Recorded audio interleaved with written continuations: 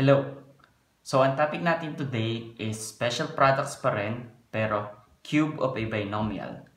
So, kung meron, ito yung general formula ng ating binomial and gusto natin siyang i-cube, so, paano siya magiging ganito?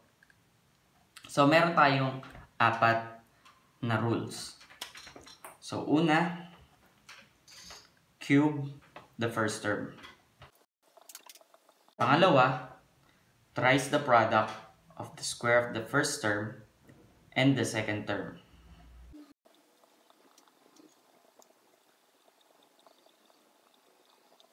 Pangatlo, thrice the product of the first term and square of the second term.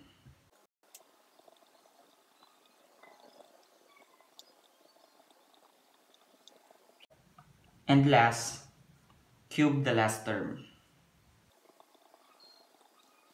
Okay. So, gamitin naman natin ngayon yung apat na rules. So, sabi sa unang rule, cube the first term. So, ito ang ating first term and i-cube natin siya.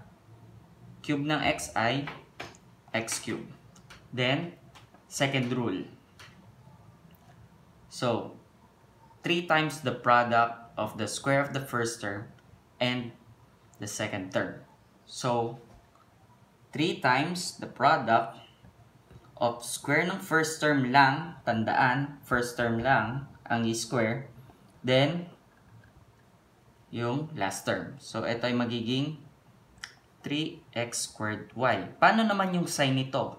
So, sabi dito sa formula, kung ano ang sign nito ng ating general formula, yun din na magiging sign ng second term.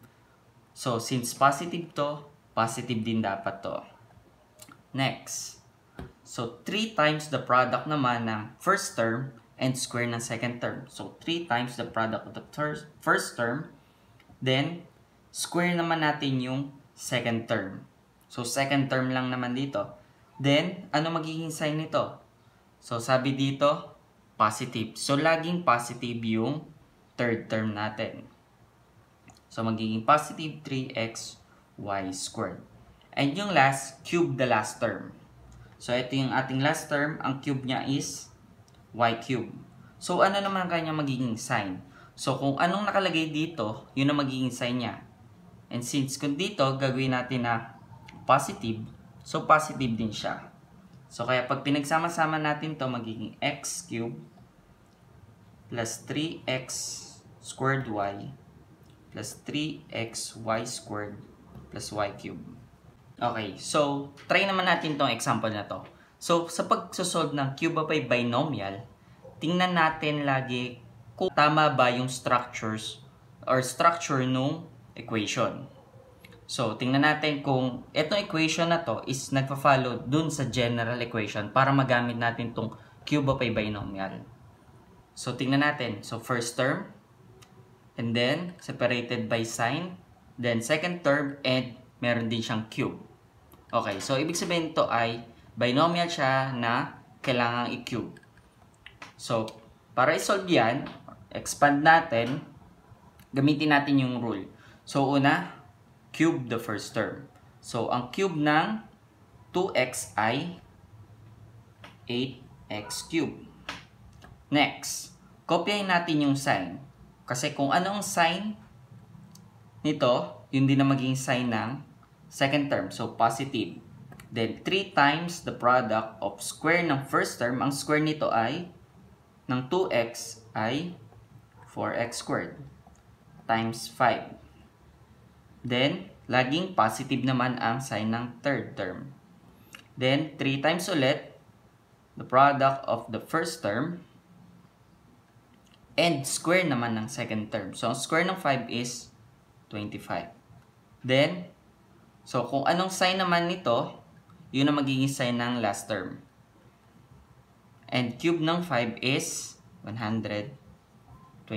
So, pagsamasamahin na natin, so, itong equation na to ay magiging 8x cubed plus 60x squared plus 150x plus 125. 25. So, ito na yung ating final answer. Okay, try naman natin tong example number 2.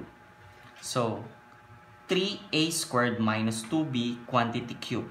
Tingnan ulit natin kung itong binomial na to ay pasok dun sa general equation para maging cube of a binomial.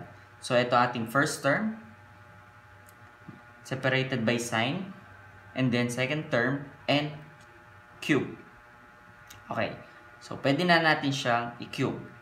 So, first rule ulit is cube the first term. So, ang cube nito is 27a to the 6. Then, kung ano yung sign nito, siya yung magiging sign ng second term. So, minus thrice the product of square ng first term times second term. Then, positive ulit. Thrice the product ulit ng first term and square naman ng second term. And last, so kung anong sign nito, yun ang magiging sign ng last term, minus cube ng 2b is 8b cube. So, pwede na natin siyang pagsamahin. So, ito ay magiging 27a to the 6 minus 54 a to the 4th b plus 36 a squared b squared minus 8b cubed.